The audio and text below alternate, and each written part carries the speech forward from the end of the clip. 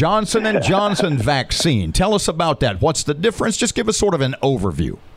Yeah, so the Johnson & Johnson vaccine is here, and we're getting ready for big push out this weekend on Saturday. And the Johnson & Johnson vaccine has some nice advantages over the others.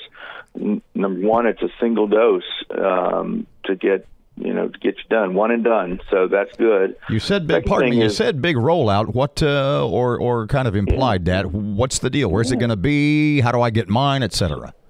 Yeah. Well, let me finish the first thought. The second big advantage is it has fewer side effects than the Pfizer and Moderna vaccines. So I think a lot of people will be happy about that.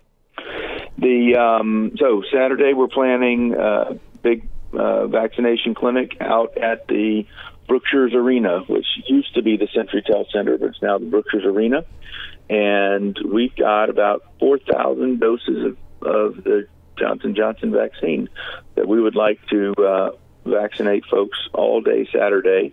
We'll start vaccinating at 9 o'clock in the morning, and we'll have 12 drive-through lanes there, very efficient and ready to really get a lot of vaccine out into the community. Now, you have to we're hoping folks will pre-register for this event Saturday, correct? Yes, pre-registration definitely helps us, but it is not required. Some folks just don't have computer access or not computer ready. So we'll register folks on site. That's not a problem at all. But we definitely want folks to come out and get vaccinated. And this is still for those people who meet the criteria.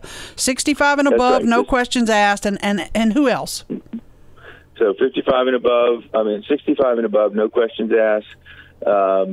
55 to 64 who have qualifying conditions per the governor's directive. So that includes cancer, immune suppressive conditions, or on immune suppressive medications like organ transplant recipients.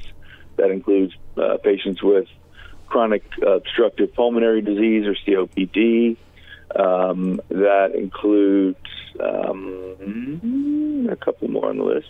Obesity. Diabetes, yep. type 2, obesity, smokers. All of those are qualifying conditions. Yep.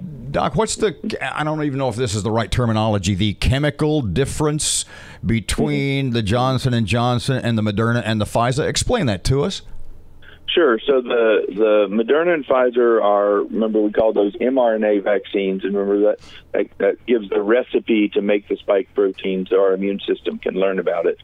In this case, the Johnson & Johnson vaccine is actually a common cold virus. They've taken out its essential part, so it doesn't make you sick with a cold. It can't be transmitted, but it's a virus called an adenovirus, and they've simply put in the genetic material for that spike protein, same spike protein, and that way it educates your immune system by getting into your cells, just like the other vaccines do, and producing a little bit of spike protein, and then your immune system says, that's not us, and chops it up and educates the rest of the body about it. Okay, we're going to toss you into the controversy pot this morning. You ready? Catholic Diocese of New Orleans is urging Catholics not to get the Johnson & Johnson vaccine. The bishop in Baton Rouge, who used to be What's here, the term? Morally compromised. Morally compromised.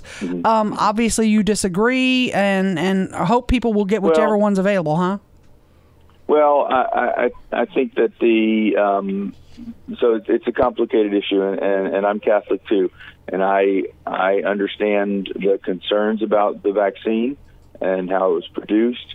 The National Catholic Bioethics Center has said that folks should make an informed decision about the vaccine, and for Catholics and others who are strong pro-life folks, they may choose to get a different vaccine, which is okay. I mean, the point here is that we want folks to get vaccinated, and these are all good vaccine options for folks to get. So just to review one more time, Saturday morning starting, give us the details once again before we let you go. Yeah, so Saturday morning at the Brookshire's Arena, enter from the east side, the back, the the Barksdale side of the arena, and we'll start vaccinating at 9:00.